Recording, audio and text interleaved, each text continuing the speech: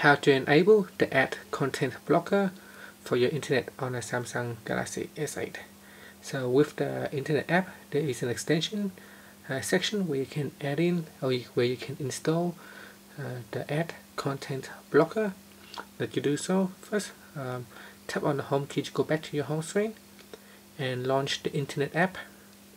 From here, tap on the menu key at the top and choose extensions. In here, tap on content blockers. Now nothing is installed at the moment, so you can go down here and tap in what you want to install. So for example, if you want to tap on AdBlock, you can tap on that, and this will attempt to download the app, and then it will download and install for your the extension for your Samsung internet app. So we can just open that, and here it will initialize. So it's got some message here. Tap on got it, and it says here activate the block content functionality, select ad block. So we can go into here and configure. So now it is installed, so we can turn it on. Now you can also install other content block as well, so you can decide which one is best for you.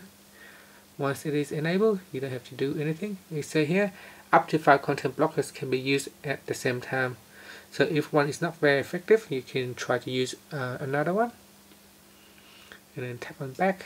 So I'm just going to tap back here to go back to the internet browser page. I'll just tap on back and I'll go into Wikipedia.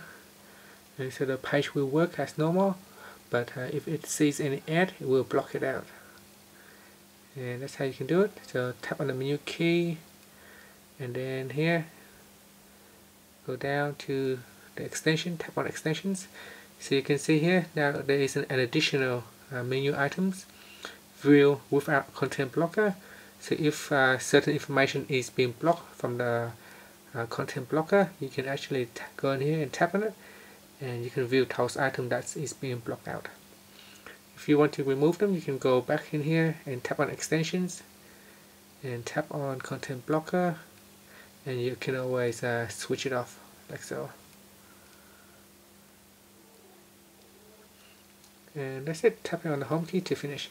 Thank you for watching this video. Please subscribe to my channel for more videos.